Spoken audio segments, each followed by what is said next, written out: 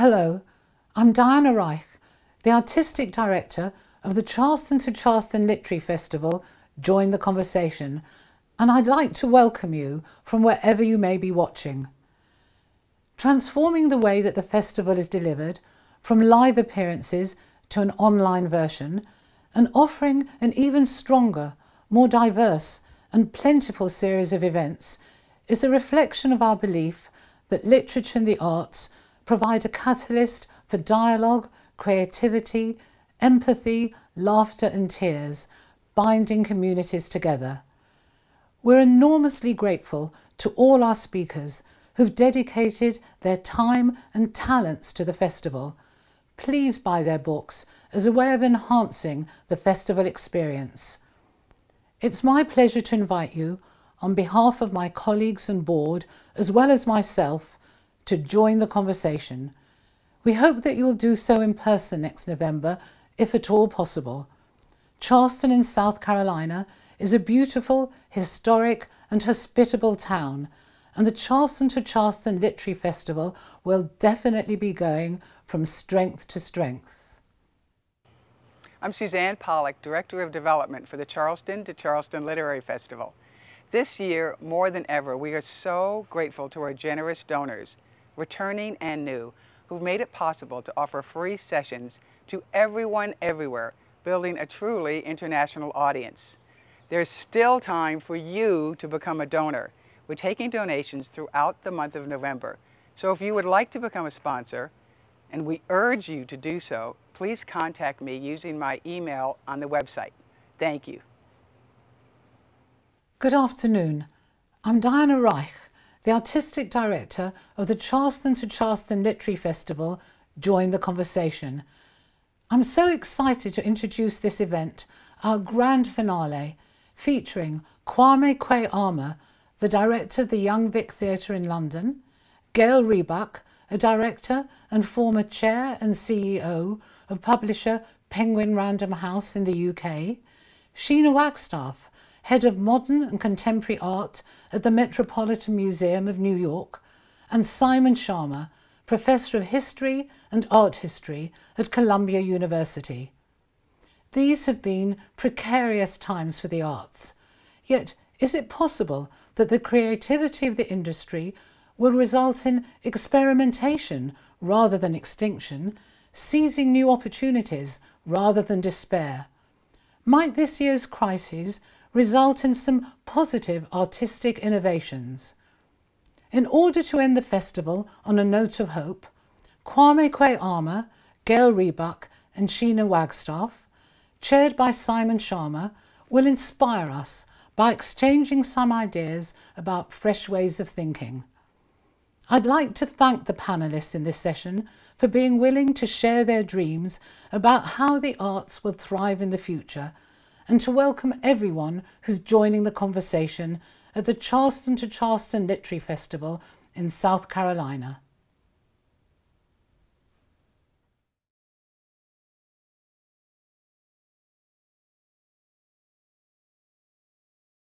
Richard II, actually. There's a really crazy but wonderful book, if you like it, by a man called Ernst Kantorowicz that I think came out before the war, with a K, yeah, that is called The King's Two Bodies, and it goes relentlessly but very brilliantly through that particular theory and what it meant. Simon, you're on. Pardon? You're on now. Oh, I'm on. We're on. Yeah. Hello, everybody. Welcome to our chat. Welcome to Charleston Festival. Very glad you can be with us. It strikes me as an important and wonderful and suitable end finale, a kind of au revoir, we certainly all hope, to the Charleston Festival. We'll be talking about the fate, really the destiny, the importance of the arts in this difficult, very difficult, and no sign of it getting less difficult, except for that rainbow vaccine promised to us at some point in the future, this sort of difficult time. And here to talk about it with me, or to talk about it, I will just be sort of moving the discussion on, are three perfect people to have this discussion. Sheena Wagstaff, who is head curator of modern and contemporary art at the Metropolitan Museum, and who really kind of revolutionized the way in which the Met could both acquire and present and exhibit contemporary art. Gail Rebuck, who is still talking to me, even though she was my boss for a number of years, head of Penguin Random House, and was kind and merciful enough to publish a number of my books, genius publisher, and Kwame Kwei-Armah, who is director of the Young Vic. And welcome to you all, and you all have very different angles and attitudes from which to approach this mighty and quite kind of profound subject. So, you know, no pressure there, everybody. I just want to begin with one or two remarks, because at the very beginning, which now seems an extraordinary age ago in March, just about the time of the lockdown, the BBC kindly enough asked me to make a little program, a half-hour program about an exhibition at the Ashmolean Museum in Oxford, devoted to the young Rembrandt, the Rembrandt before he went to Amsterdam. And the problem, the good thing was I'd actually been to the exhibition anyway, independently, because I was interested in it and was very moved by it. The problem was, of course, actually, I couldn't actually be there for the filming of the program. But in a way, in which I think we've had, if not good things, come out of this difficult situation, necessity becoming a virtue, then at least a need to rethink things. So I was actually simply sent the cameraman, who was a genius really, into the empty and locked up Ashmolean with nobody in it, with directions about how long to put himself in front of a painting, which particular cutaway details to concentrate on. So I kind of wrote a script. So everything was done rather remotely. And people seemed to enjoy it very much, but because there was a degree of immediacy and intimacy between you and the particular painting or drawing or etching that you were looking at, and nothing really in between. But I think above all, there was a kind of weight of poignancy about this kind of empty, shut down place. One of the most powerful of those images was simply when the camera, on its way from one work of art to another, traveled past the windowed side of the cafe at the Ashmolean, and all the chairs were actually on top of the tables. So it said, we're not really open for business and we don't really know when we will be, but here's our art anyway. And the program had a kind of wonderful response, but and that was before any of the great museums, the Met, which I've been to since it was reopened, to see the Jacob Lawrence show, which was utterly transportingly wonderful, National Gallery in London, and many more. But I'd love to ask Sheena, who I know has something really interesting to say about the kind of fate of museum going and about the exhibiting of art in this difficult time. Thank you, Simon. And I would just like to say thank you too to the Charleston Festival, and particularly to Diana Reich and her team, and Leo Ryan, and also to Charleston doing more for soft diplomacy between our two nations than our respective governments are doing. So well done. I have been asked by Simon to talk a little bit about the museum sector, and I only have 3 minutes in which to do it. So I'm afraid I'm going to read, because I want to get as much information in as possible. So we closed, all museums did, around the 13th of March. And since then, we've faced numerous existential crises. And as our economy has been subordinated by a global disease propagated by a small bat, like all other sectors, we've been dealing with financial crises due to the museum shutdowns, resulting in drastically decreased revenue, staffing reductions, and the cancellation of huge numbers of exhibitions. So, for example, the Met, which receives no federal funding, is currently attracting only 23% of our pre-COVID audiences. Our revenue streams are even worse. They're at 16% of pre-COVID levels. That means that we have a projected $150 million deficit this financial year up until the 30th of June of next year. And we are already now modeling new financial scenarios for another anticipated shutdown. The second event was that museums were already wrestling with the implications of structural racism and social inequity well before this moment.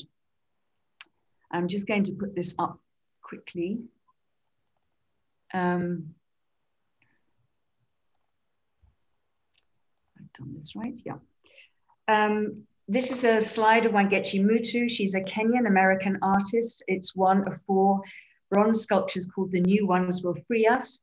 And it's a manifesto of sorts that takes a critical stance on what lies behind and beyond the facade of the Met. It's just one very small example. But it wasn't until the calculated, cold-blooded murder of George Floyd on May the 25th by a police officer that rocked America and provoked a national and indeed international moment of reckoning. It set off what may be the biggest wave of protest in US history. An estimated 15 to 26 million Americans took to the streets, including between 45 to 60 white Americans who supported Black Lives Matter. But within museums, Black Lives Matter was expanded to the notion of BIPOC, Black, Indigenous, and people of color, with the latter including all immigrant nationalities who are the focus of discriminatory practices. And as you can see on the right, the placard says in Persian, Black lives are important. The Black Lives Matter movement made American museums a target of scrutiny as external critics and internal staff called on them to acknowledge their structural racism and histories in staffing, acquisitions practices, administration, and leadership and governance, still predominantly run, of course, by white men. As Lonnie Bunch, a very wise man who is the founder director of the National Museum for African American History and Culture in DC and now the head of the Smithsonian Institution, commented, quote, "Museums are shaped by the same institutional racism that has shaped this country. America can only understand itself if it understands its own diversity. Museums need to help people understand how to embrace ambiguity within stories of race and gender." And I want to come back to that later, maybe in the conversation. In July 2020, the Met issued a document entitled 13 Commitments to Anti-Racism, Diversity and a Stronger Community. Many of these commitments have already been put into practice, such as appointing candidates of color to trustee and senior leadership positions, paid internships with no nepotism tolerated, mandatory ongoing anti-racism training, rewriting interpretive labels to include contextual historic facts, and questioning the vocabulary we use, such as the word masterpiece. Related to this, a recent furore over the work of the white American artist Philip Guston exemplifies the sheer complexity of this moment in America. And I've run out of time now, my 3 minutes, but I'm just going to quote one more comment by Darren Walker, who's the head of the Ford Foundation, which is actively supporting diversity and inclusion of African Americans in the arts. And he defended the National Gallery's decision to postpone the exhibition of Philip Guston by saying, quote, "What those who criticize the decision to postpone it do not understand is that in the past few months, the context in the US has fundamentally, profoundly changed on issues of incendiary and toxic racist imagery in art, regardless of the virtue or intention of the artist who created it. This is a super complex situation and it signals a flashpoint for museums, especially in America. So I'm looking forward to our conversation in a second. Good, thanks very much, Sheena, and we will absolutely get back to that immediately. All those hot potatoes sizzling away. Gail, could I ask you to talk? It's been claimed that actually of all the arts in a kind of predicament as a result of the pandemic, literature or reading and publishing has done best, actually. And is that a misplaced conventional wisdom? No, I think, in the UK, certainly, compared to museums and theatres, you could argue that publishing has actually flourished, even though the numbers that have just come out show a decrease year on year in the first 6 months of the year for print books, but made up slightly through an increase in ebooks and in audiobooks. I mean, I see the COVID crisis as in two parts. There's COVID innocence and COVID experience. I mean, bookshops shut down, high street bookshops, on both occasions, back in March, and now again, they are shut as we speak for the second time. But I think there was a different feel to both episodes. I mean, the first one, I mean, we literally shut the office thinking that it was only going to be a few weeks. Well, we haven't actually gone back to the office, and that's many, many months later. So somehow or another, in all the fear and the kind of adrenaline of suddenly finding yourself isolated at home, we realized that actually remote working works, and the show kept on the road. We kept publishing books, although many publishers delayed a number of their key titles out of the spring to the late summer and early autumn. So now when we're closed down again, we are in the ripest and most important period, for the publishing industry. But there was a huge amount of adrenaline in that first lockdown, with authors wanting to live stream, they wanted to help, they wanted to communicate more, and there were lots and lots of ideas. It was almost as if creativity was unleashed. Then, as time went on, it changed. And in this second lockdown, which I call COVID experience, it's much darker, much more nuanced. There's a lot of adaptive stress.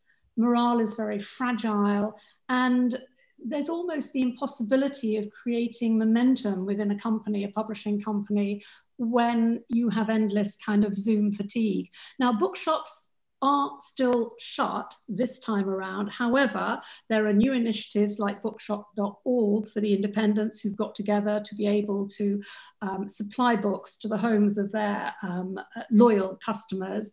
I mean, Waterstones, the equivalent of Barnes & Noble, have a click and collect service and also an excellent online service.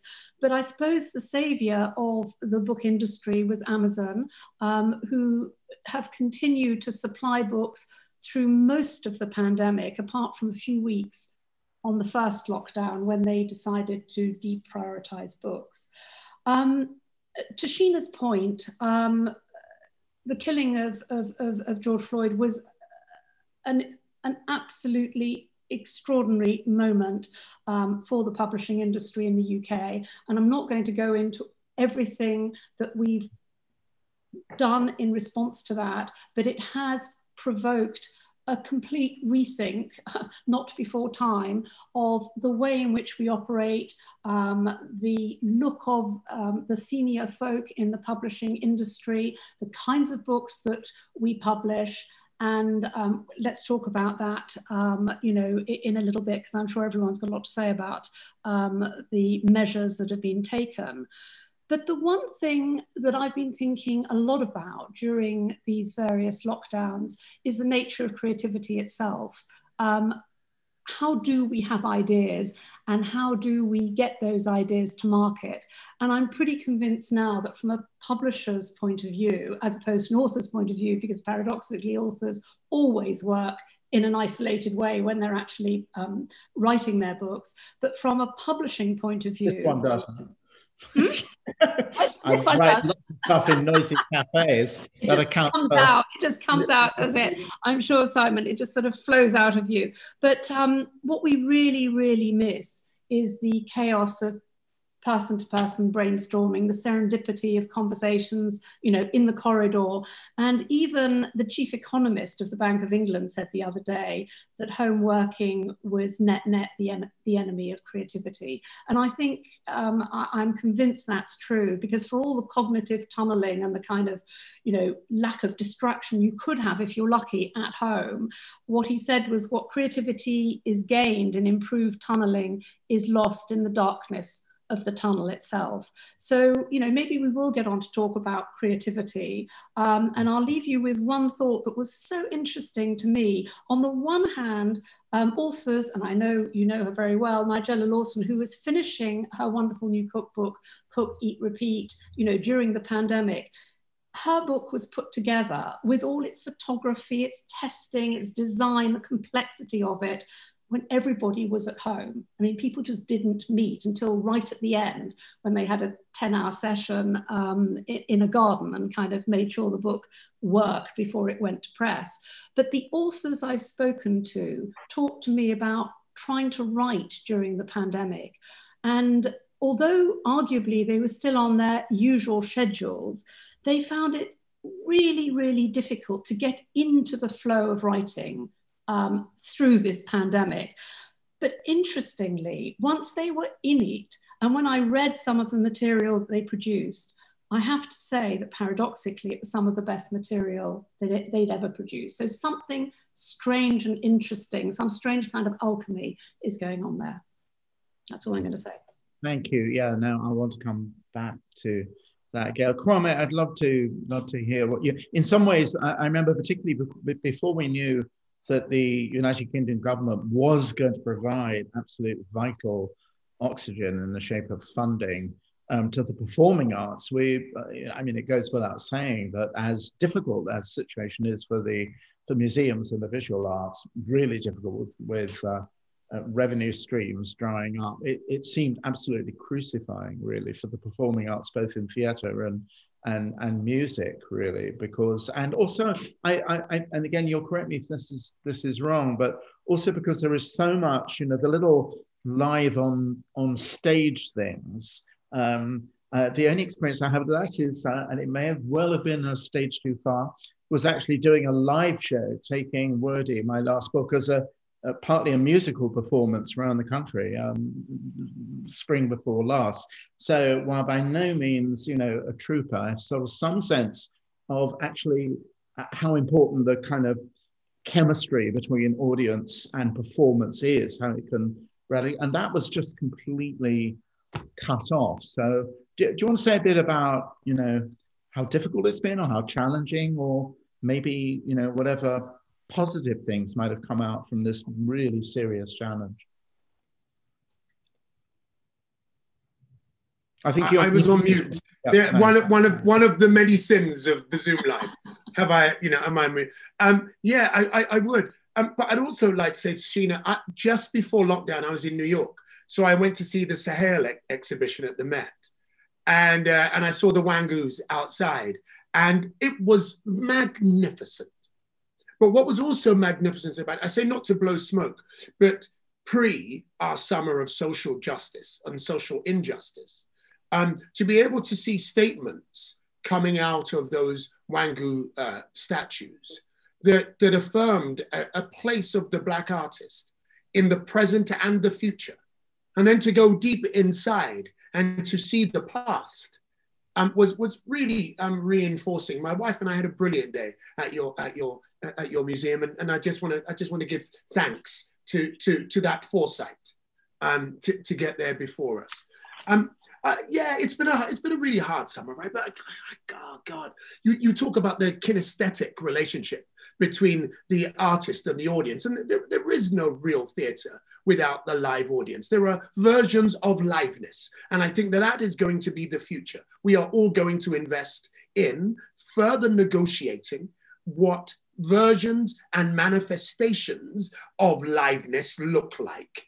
And I think the real people who will be at the cutting edge will be the people who are going to be thinking about it in 3D terms, thinking about it in terms of XR, thinking about the next lockdowns that we may have, and how to bring a sense of three-dimensionality into what is a two-dimensional form.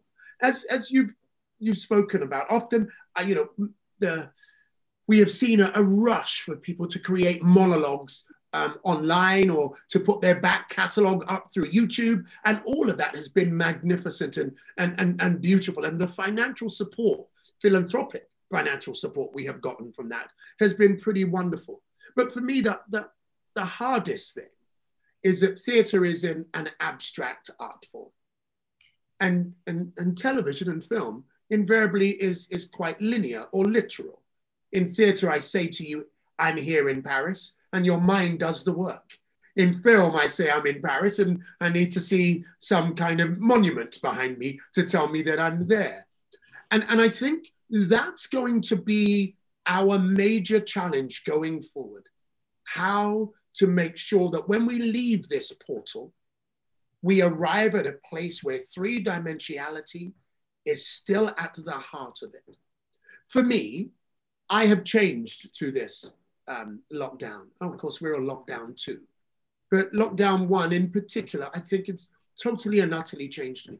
And we talk about George Floyd, and quite correctly we talk about George Floyd and the horrors of it.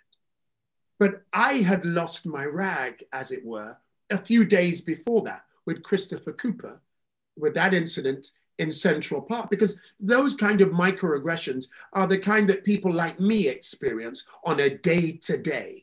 Police brutality, yes. I fear for my children. I have 3 boys and a daughter, and I fear in particular for my boys who are 6'5", 6'2", and in between. I fear for them in, in terms of being stopped by the police, etc., etc. But my personal experiences are the experiences of the Amy Cooper, of the microaggression, of saying that white is right, and how that makes itself manifest, not just in a face-to-face, but within the very institution of theatre.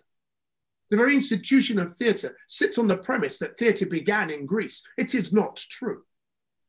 I commissioned Ben Okri to write a play of the epic poem, Sinuhe, which was a dramatic piece performed in ancient Egypt. It is 6,000 years old. That we know the Egyptian mystery plays are probably the most performed play in the history of man and woman as we understand it. But yet we ignore that and build it on the premise of a supposed white supremacy born out of a Greek myth of creation. That is what we find ourselves struggling with in the here and now, and what we will struggle with tomorrow. It is why I referenced Sheena and Wangu's work and Sahel, because actually the combination of knowing that we existed in the past in a way that was manifest of the flaws of humanity, but also the greatness of humanity, but also that we belong in the future through articulations of great art. That's the real challenge that I think that we are going to face in the 21st century, in fact, the 2020s, which we know the 1920s defined the first half of the 20th century. Sorry, Simon, I'm ready to be contradicted by you. But I believe that will be the same for us. That, there was 1818, the Great Flu, and we're having it in 2019. We define ourselves right here and now. So this summer has been a summer of great pain, but it is a portal. It is 2020, the ability to look back, to look forward, and define the path. Well, there is a paradox, if not a contradiction, between the two things you want to do. That's all I would say. Namely, they're the essential ethical issues that you want to grapple with. And I want to ask you immediately, really, whether or not you think theatre, as you've known it, has actually been able to do that over the last decade in a way which is positive rather than full of kind of forbidding outcomes. And so you want to communicate what you've just been describing very passionately. But on the other hand, you've said quite rightly, and this is the issue we're all grappling with, the means to actually do this, to perform it out, have shrunk because of biology, because of what's happened to us, really. So the question I want to put to you is really, how do you do that in the least auspicious circumstances? And in particular, one thing which strikes me as not altogether a bad thing is, of course, the whole place of streaming live performances, which on the one hand is really a kind of inadequate synthetic substitute for being there face to face inside the kind of sweatbox of the theatre, which has the kind of attentiveness absolutely wired up to max voltage. On the other hand, of course, actually live stream performances, which were going out before the pandemic, to be sure, will reach public way beyond anybody who can afford to go to New York and London. And, the potential there for actually having a kind of mass audience for what you want to say and however it is you want to say it is there, isn't it? And, have the kind of the pressure of circumstances made that more possible, made it more possible for you to get the message out? Answering it in reverse, I would say that it's going to be about how those two things, the live, the sweatbox, as you so eloquently call it, and the digital, how they sit with each other. I don't believe there'll be a theatre in the country or a board, either in the United States or in Europe, who will allow an artistic director to create work without having cameras in there to some degree.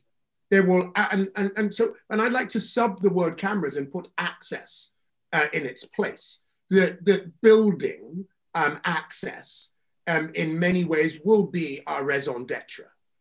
But it doesn't have to be, it doesn't have to be a mutual sum game. I, for instance, have been dealing with what I call digital byproducts. I've been doing online work since I ran Baltimore Center Stage in Maryland. I've been doing that, but only when they run together. My issue has been in this summer, is why I've been slightly resistant to it. It's just like, it only exists when we have them both, when the live runs and the digital becomes a catalyst for the debate to engage in the live. I think I'm going to have to slightly move, and I have moved, to go, they're going to have to run concurrent. And I think that is absolutely the way that we're going to go. And then technology is going to have to take us into new forms of coding, as I've said, to bring the three-dimensional body in possibly holographic form into our environment. But I would say the other thing is, I think we have to also plan with hope in our hearts. I am planning with my executive director on quicksand every day. We are creating, like everybody else, multiple scenarios so that if the vaccine kicks in, that maybe the model that we had before can be adapted to help us social distance at the beginning, or actually physical distance. I hate the term social distance. And then possibly we might get back to capacity with the model that we currently have by September, by the fall. However, my final point on that is that may or it may not happen. What we're going to have to do in the theatre sector is completely and utterly overhaul our subsidized model, because the subsidized model that we have right now was not fit for purpose going in, and it absolutely is not fit for purpose on the way out. I'll come back to you later, because I want to hear what the problem is and how the subsidized model should change. But I want to ask Sheena something in the light of the way you passionately put it about the exercise in collective self-examination that's been going on rightly and very intensively through the Black Lives Matter program and the response to all traumatic events, the murder of George Floyd and so on. And something else, actually, of course, that has been in the air really for a while now, and that's great museums' collections of objects, including objects from the Afro-Asian world, and which are at the center. And there's been some sense, some feeling at all, if we're really going to be sensitive to actually the integrity of non-Western art, that these should go back to where they came from. I mean, have you, has that been part of the discussions at the Met? Yeah. Is there a limit to actually altruism in the world of the social conscience of the museum? You're muted. Sheena, you're muted. I knew you were going to bring this up, and I would rather not talk about repatriation. I mean, if you were to follow it down its logical path, there would be no need for museums whatsoever. And to go to what Kwame was saying, which was about the relationship or the interrelationship or the kind of parallel working of the two-dimensional and the three-dimensional, is something that I wanted to talk with about more, because I think there's a parallel between theatre and performance and the museum in that respect, which is the physical as well as the kind of the digital experience. But to go to this idea of kind of living in the world, telling the story about the vision of a vision of the world that we would like to live in, which goes to the kind of very heart of the kind of BIPOC or Black Lives Matter. I think, one of the things that Kwame talked about, and one of the things that we are engaged with at the moment, particularly because of the result of the last election, which we haven't even mentioned in this session, although it has been in others, I think probably, is that rather than sort of talking about party politics, it is what the function of the museum is now. What is its value right now? What is the value of theatre now? What is the value of the museum, and how can museums respond to this really crucial moment that, you know, nothing is resolved. Nothing is resolved I mean, the election has changed the parameters or the goalposts, but nothing has actually happened yet. And I think what museums can do is to deny, and this is certainly what the Met is doing, their position of neutrality, and to engage with politics with a small p, not a big P, and to really have a role in reinforcing the missions and values within our communities of what a civil society is, what our responsibilities are to our communities, what defines a museum as the heart of a community. And that's not what we've done in the past. And I think just to sort of add to that, to Kwame's point about, you know, theatre originating in, 6,000 years ago in Egypt, we have an opportunity right now in the Encyclopedic Museum, notwithstanding your point, Simon, about repatriation, is that most encyclopedic museums start with a very sort of received notion of, you go into the Great Hall and you have a choice of turning left into Greek and Roman, right into Egyptian, up the Great Hall stairs to European painting. Boom, why don't we change this? This is a wonderful opportunity to actually rethink it, start in the present and look back to the past, have modern art there, living artists, living in the present, living in the now. That's what artists are dealing with. That's what constitutes the collection of an encyclopedic museum back 5,000 years, not 6, at the Met, that is. Well, what would be your dream? You already have 2 rather wonderful pieces of contemporary art in the lobby, which are actually about race and identity, and those huge history paintings, which are wonderful. But what would be your dream, alternative then? Let's have Sheena's version of the choices available to you once you walk inside the museum. Oh, that's great. I think I would have African on one side, and I would have probably the Middle East that goes back to the ancient Near East with Egyptian.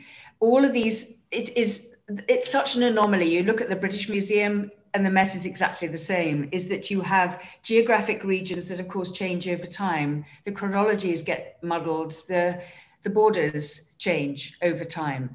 And so the definition of each department and the collection that it presents is becomes very inexact. I mean, you're thinking about the Middle East and what we're doing now in terms of modern contemporary art, which is called MENAC, the Middle East, North Africa, Turkey, Iran, and Iraq. And yet at the same time, the Middle East also contains Greece, which is the seat of Western civilization. So there are these anomalies that occur in museums. And I think that, I don't know, to start with medieval even would be an interesting idea, medieval across the world, including medieval Islamic, not just European or Western European. Can I just jump in and say, so this is really rude of me, but your Polynesian is quite extraordinary. Thank you. Yeah, they are, but then those are the galleries which are, it is an amazing room, it's a beautiful room, but those are the galleries which are emptiest always, really, whenever I go to the Met, they really are. Gail, I just want to say, one of the things I really want us all to reflect on, if we can, if you feel like it, it's already happened in some of the comments you've made. I mean, I wonder whether or not, thinking quite apart from the structure of publishing and its exigencies or its opportunities, whether it's made you reflect yourself on, how elemental the act of reading is. I mean, whether or not you've been thinking, think about your life in publishing, in producing books, in feeling the kind of reader's response, actually. And I don't know about you. I mean, you were talking about the writers if you and I had talked a lot, you'd have heard me kind of kvetch terribly, really, about, I mean, I'm somebody who needs maximum social distraction. I need distraction in order to concentrate, rather annoyingly and paradoxically. Hence a bit of writing done in the noisy coffee shops, which I now miss a lot, but sort of sense actually of what both the creative production of literature, of writing, means, and the creation and the consumption of it means, what in a kind of, you know, Boccaccio's to Camerone, mean when we're all in an extreme and abnormal position. I mean, have you kind of? Well, I think well, in my own experience, I mean, in the first lockdown, I read voraciously, and I also listened to books.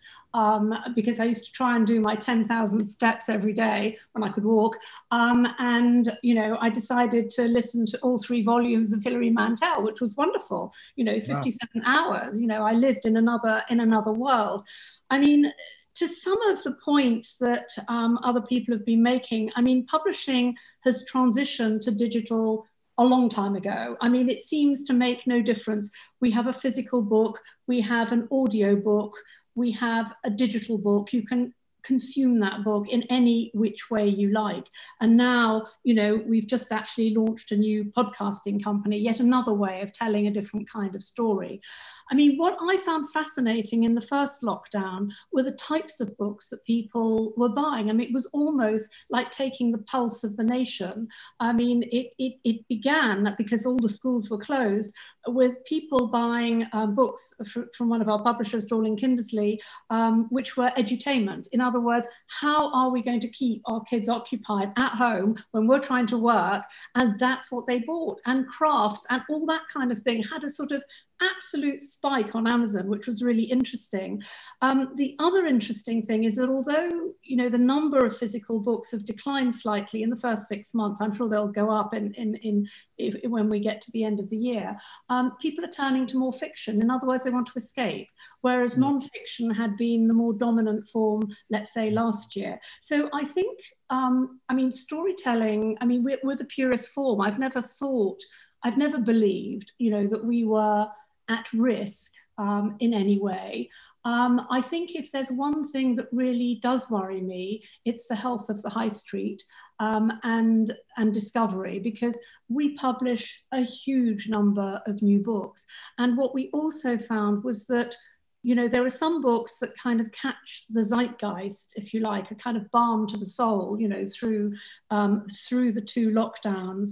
But what I worry about longer term is the possibility of bookshops closing, whether they be chains or independents, because 77% of discovery takes place in a bookshop. And as an industry, we haven't cracked discovery yet, despite spending a lot of money on digital discovery, but we haven't really cracked it at scale yet. And that worries me for the first novel, the gentle, the little fragile book that is very beautiful, that needs word of mouth. In other words, you know, needs a platform on which it can be discovered. So if I'm worried about one thing, I mean, for example, we're publishing President Obama's A Promised Land on the 17th. On the 17th, in 2 days' time. I mean, this would have been a glorious opportunity for independent bookshops to have lots of people wander in and pick up that book. But while they were there, they'd have looked around and they'd have seen maybe 1 or 2 other books that they hadn't heard of, that they might have bought at the same time. We've lost all of that, and that is incredibly sad. I mean, we're speaking through a literary festival, of course, actually, and you know, well, that literary festivals have had to reinvent themselves, as here we are, you know, sort of. I mean, on the one hand, there's the positive that, you know, it's being kind of streamed in the US and the UK at the same time. And we're both, you know, we're all sitting on different sides of the Atlantic. But, you know, for other literary festivals, it's been really difficult, you know, when they didn't know whether they could be physical or purely digital. And, you know, rather like the theatre, a lot of them depend on donations, and they've been drying up. I mean, the whole philanthropic sort of environment in the UK is pretty much dried up at the moment. So it's been a real challenge. And this is what I meant about discovery, you know, that one way a new author might actually sell their wares would be to travel around the country and actually perform, maybe to small audiences at literary festivals. But that... Sometimes they're quite big audiences, I think, actually. And I know it's a small footnote, but I know I speak for a lot of my fellow authors who love signings. You know, actually, it's often thought that we do this, you know, under duress. We don't at all. It's actually one of the most wonderful and enriching and gratifying things, very comparable to... I completely agree. I mean, I performance with you and so many authors after a physical presentation at a festival, with that long snaking queue of people who come, you know, often they buy the new book, but then they come with all the books, the old books from their shelves. And there's something incredibly touching about that moment, and that moment where they have the, you know, this incredible moment where they're actually meeting the author who has changed their lives through, you know, through their books. And yeah, exactly. Here's the crushing paradox, really, and I think part of the, you know, the kind of popularity and engagement in live theatre and in things like authors actually having a face-to-face contact with their readership at literary festivals, and the sort of sense actually in a museum gallery of a group of you all paying attention. I'll say this, Sheena, you've been thanked quite rightly for, you know, wonderful shows at the Met, and I do also want to shout out for the extraordinary Jacob Lawrence, you know, show that you had, which are little paintings done on hardboard, actually, which represent that great African-American artist's enterprise of locating his own experience within the great narrative of American history. And precisely because they're very little works of art, even though we did respect social distance, actually, there was a sort of sense of concentrated cluster of attentiveness. I mean, it was deeply, deeply emotive kind of show. And all this, I think, has been partly, you know, the kind of, it's been partly a response to the kind of chilliness of digital connection. I'm not saying any of us are now being chilly in the slightest, really, but it's a struggle sometimes to kind of overcome the coolness of electronic connectedness. And a lot of the kind of, you know, wonderful adrenaline whoosh you get in when you're with live art, with performed art, or with the immediacy of a work of art in front of you, you know, has really made life bearable in terms of an escape from the relentless suffocation from a word I really hate, devices. You know, art is the escape from devices.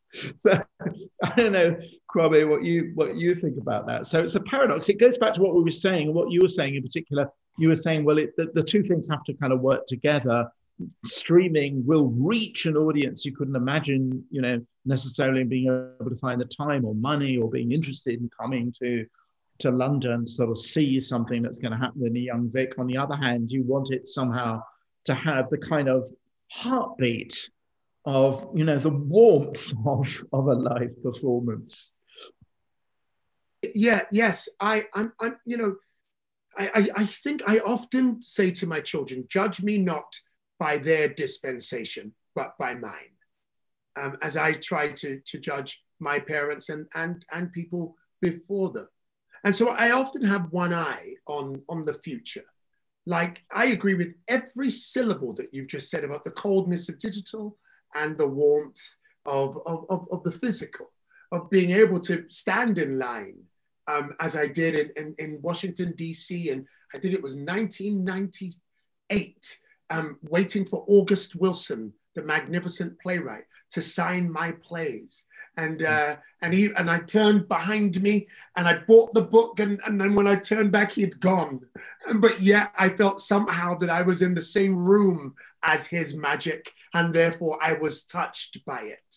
But of course, that is my dispensation. And I'm sure that my children and their children will feel the same way about the dreaded devices, and how the dreaded devices was actually three-dimensional to them as opposed to one-dimensional to me. And I think that's our job as curators, right? It is to feed the here and now with an eye on the future of how we inch our audiences to that new place. And that's going to be, as I've said, and as we've all said, I think finding the balance, finding the way that privileges, either the physical or the digital, at both, but finding the moment to choose that interlocking relationship, I think is the thing that I wrestle with, is the thing I'm going to be wrestling with, along with, quite frankly, when can I hug people again in my rehearsal rooms? Yeah. Right? Like, I mean, you know, my practice as a director is predicated on the physical, whereas other directors might speak on the God mic to the directors on the stage. I run up and I whisper and I talk, and we come in and we greet each other, and the haptic technology and the haptic exchange of hugging or touching, or what you call it, even if you call it loviness, I don't, of course, I call it technology. But that, I'm going to have to rethink my process. And in one respect, that's dreadful. And in another respect, it's pretty fantastic, because that's what keeps us alive. Yeah. Sheena, do you have anything like that going on in kind of rethinking the process of what an installation or what a show might be? I think, what Gail just said about these points of discovery got me thinking a little bit more about this, and I absolutely agree with you too, Kwame, about this. And you know, the very fact that people hit the streets in such large numbers to count as bodies on the street, they could have signed a petition. There were lots of, I mean, it was in the middle of the COVID crisis at that time, but they went en masse. It was about a manifestation of the three dimensions, as opposed to, I mean, that's what we do. That's what we're there for. And so, you know, I totally agree with you. I think that there is, I mean, there's one more slide I wanted to just share, which I will do very, very quickly, which is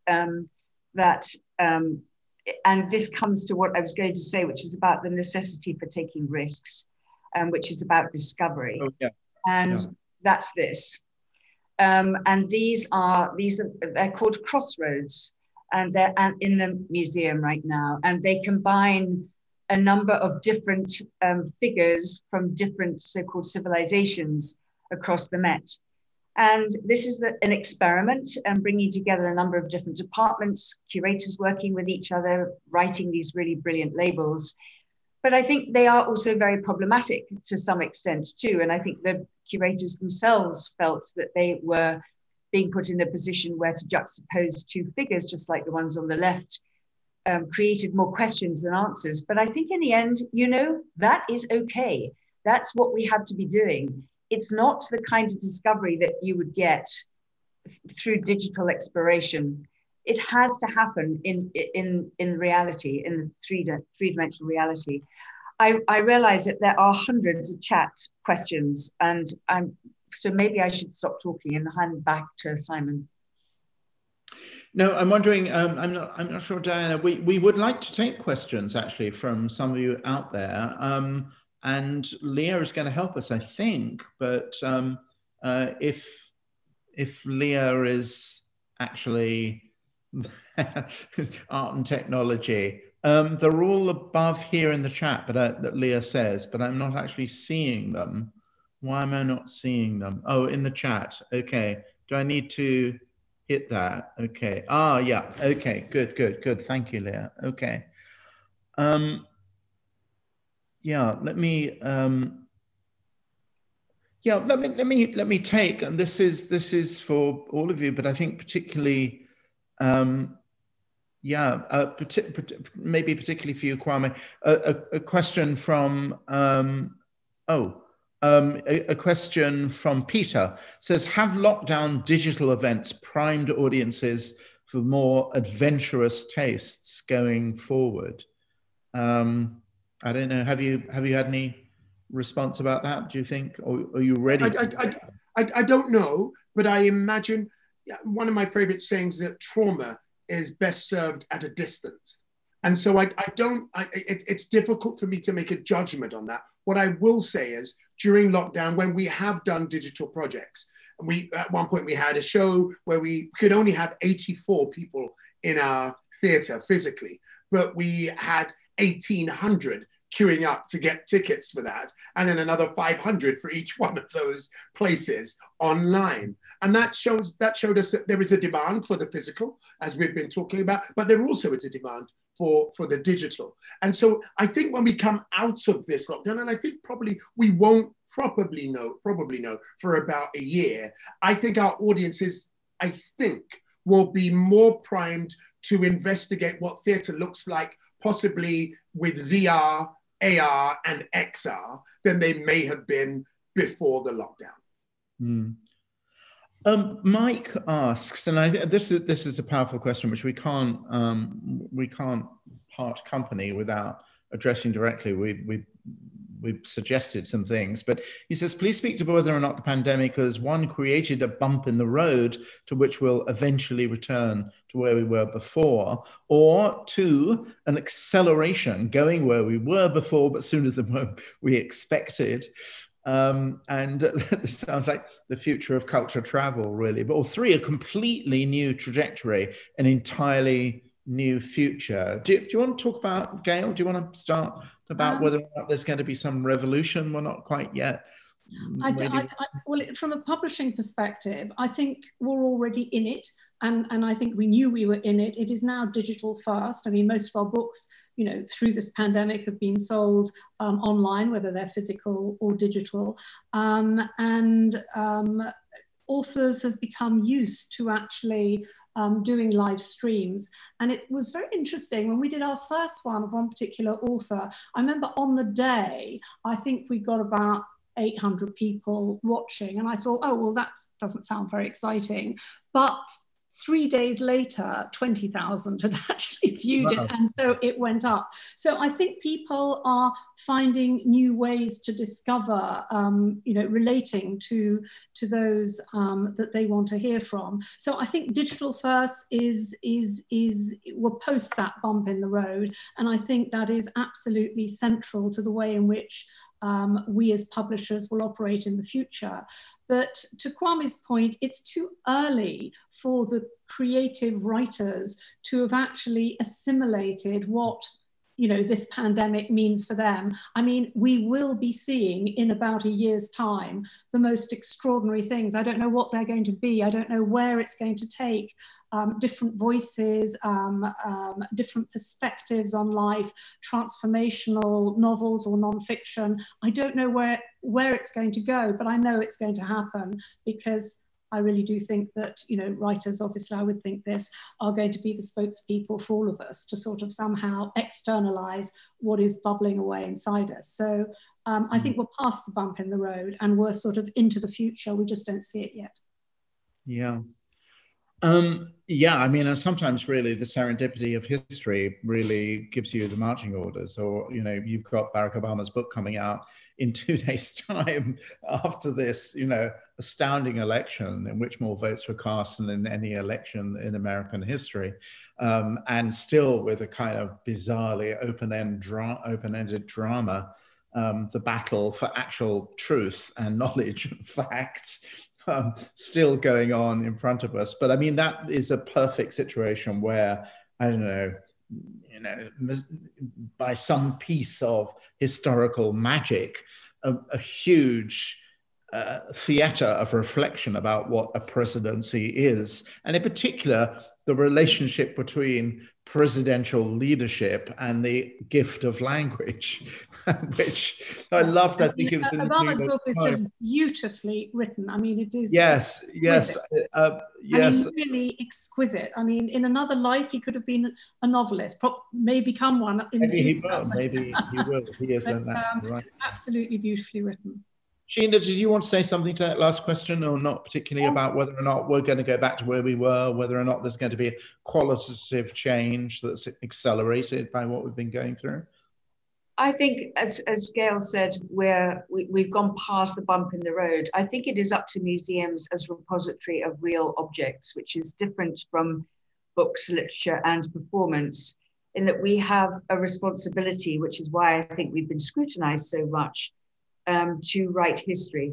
And I think it is, you know, expected of us that we rewrite histories, that we rewrite even past histories and redefine the way that we write histories in the future. And that has to come from so much of the work that we have been doing as a result of Black Lives Matter, and also particularly in the United States and the current uncivil discourse that continues to happen before the president-elect becomes the president. It's a huge issue here. Yeah. Yeah, there's just one question for you, Kwame, before I thank you all very much for your brilliant discussion, and we alas wind up, but somebody's asking you to be a bit clearer, and I would love to hear that, about what the new subsidized model you think you should be moving towards in theatre would be. You said yes, absolutely.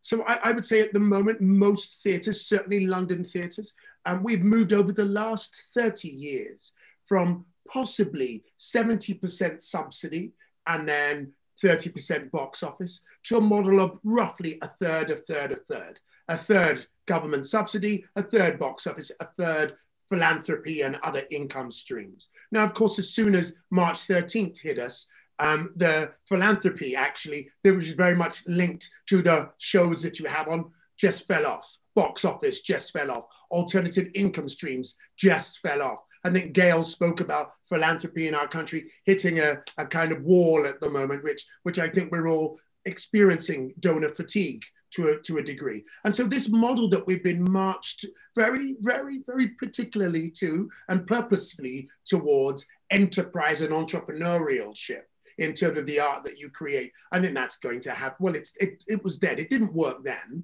and now it absolutely is not going to work. So I think we're going to have to investigate a slightly closer relationship to the European model, which means that the reason we have subsidized art is because it cannot stand on its own. We know it's your spinach. We know it's your fried plantain if you're West African or West Indian. We know it's the stuff that you go, you need this in order to explore yourself, your heart, your nation, and to represent this moment in time.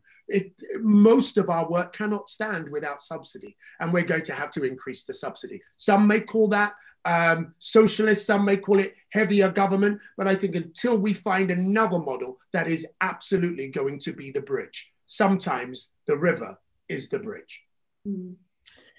Kwame, can I come in there? I so agree with you on this. And don't you think that, you know, we've come a long way in the creative industries in the UK. You know, we've mapped them, you know, in terms of their, you know, financial contribution. But what we haven't nailed yet, and what we must nail, is their contribution to our well-being and citizenship, and the reasons why precisely they should be subsidized. Because, you know, if you look, you know, 30 years ahead, you know, when white collar jobs are going to be done by machines or whatever, we're going to have so much leisure time. That is the moment when theatre and the arts generally can be there as transformative in people's well-being, their health, their inclusion in the greater sense, understanding other cultures, all of the above is the big argument. And we haven't made that argument yet in all of our industries, or at least we've done it in bits, but we haven't nailed it yet. I think you're absolutely right. And I think that the streaming companies and their shares have proven your point to be absolutely right during lockdown. What did most of us do? Retreat to narratives. Yes. We retreated to find ourselves and protect ourselves in narratives, be they read, written, performed, or reflected back at us. And so absolutely, we need to make that argument loud and clearly and separate it from an ideology that says somehow it should stand by itself. It stands on its own 2 feet in order to hold us up. And museums too, I include those, yes. No, I think we all, it's just like one of these wonderful discussions to get to the real heart of the matter when we're about to say goodbye, really, actually.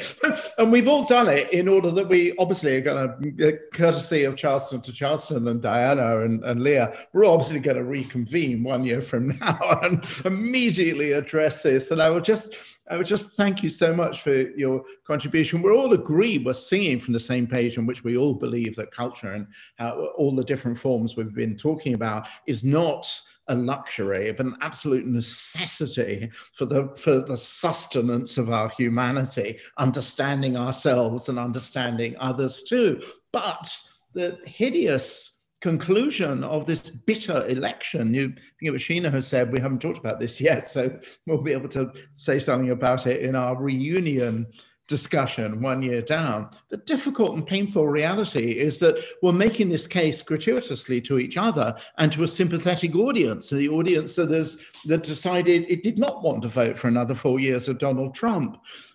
We haven't yet been able to figure out a way of saying this to that other 70 million who you know, have a view, culture, who needs it, you know, really. This is all elite self-congratulation, you know, of you guys in the corrupted, unchristian metropolis. And we, you know, we spend a lot of time talking about how wonderful we are and what we do, the wonderfulness of what we do. We haven't yet figured out a way of actually taking that to people who not only do not have that view, but think of that view as hostile. Simon, I think yeah, sorry, I'm sure I'm elongating this. I just want to say though, I think that's absolutely right. All of us, certainly in my generation, everyone came into quote unquote the high arts to make it the popular arts. Yeah. And if you want to make it the popular arts, you have to make it the popular arts for everyone. And we have to listen to those who see us as operating in our self-congratulatory bubble.